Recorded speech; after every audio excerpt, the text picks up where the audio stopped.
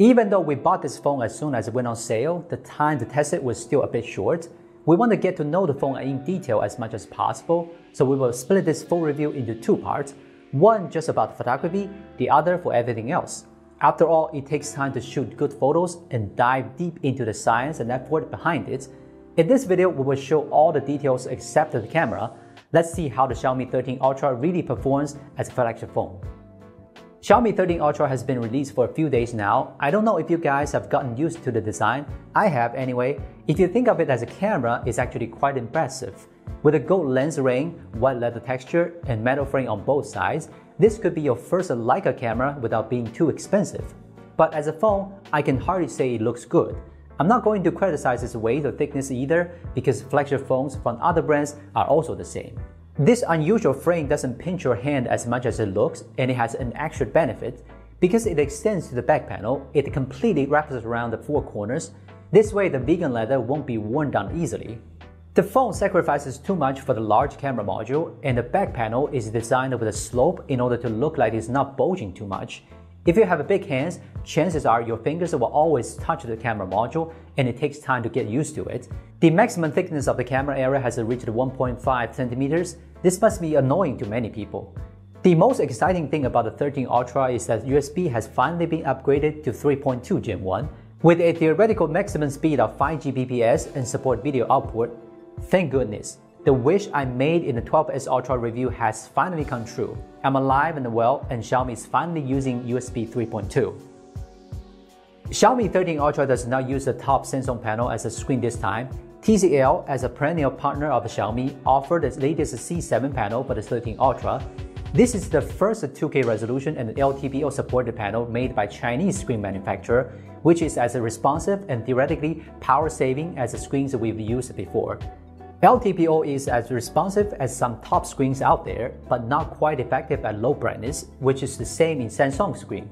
What's different is that the 13 Ultra can use DC dimming at high brightness and the 1920Hz PWM dimming at low brightness. It doesn't require you to turn on any switches.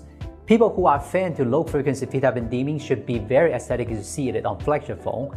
The 13 Ultra has a very bright screen, peak brightness 2600 nits, 1200 nit full screen brightness, but this happens only if there's a bright light.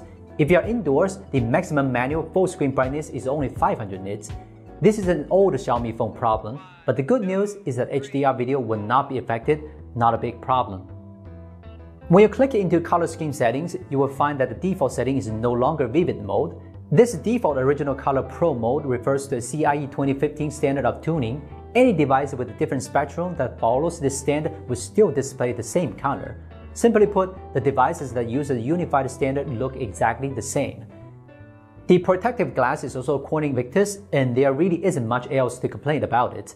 This time, unlike the Mi 10 Ultra, TCL has really done its best, and you can really trust the Chinese display one more time. Let's talk about the performance that few people pay attention to on this phone. Although it isn't the main selling point of 13 Ultra, testing is still essential. A few benchmarks show that the peak performance is as good as any other flagship phones, but it cannot last long.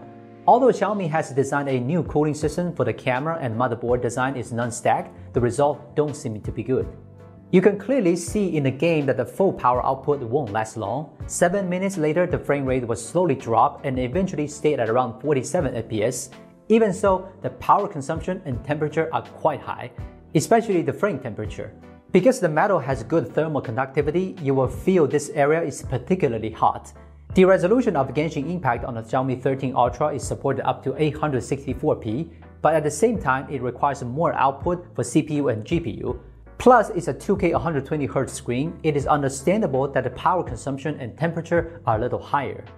Then I lowered the image quality and tested again, and it performed much better.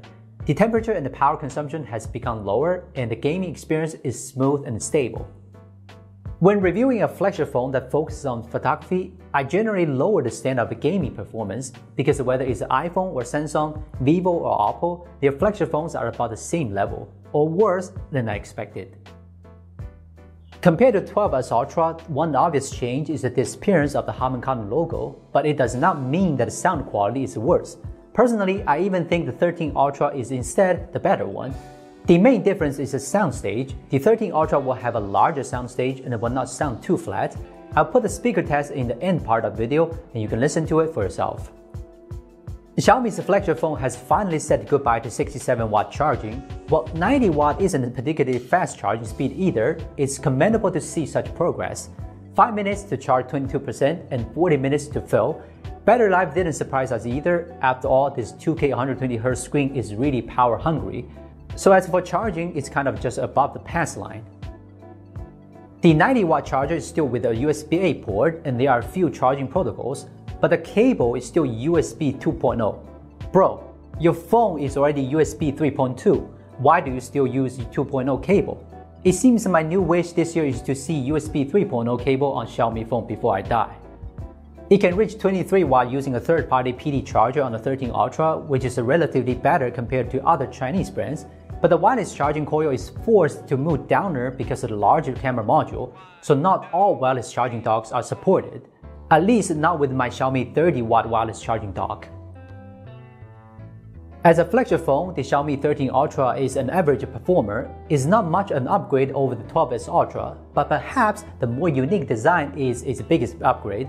Anyway, it is unfair to review a flagship phone without talking about the camera, so I'm not going to jump into conclusions here yet.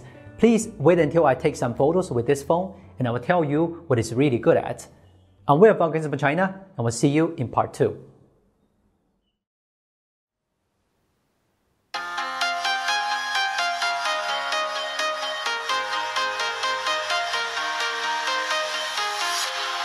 Walking alone, the streets are empty. The only thing I can see is my own silhouette. I'm getting strong.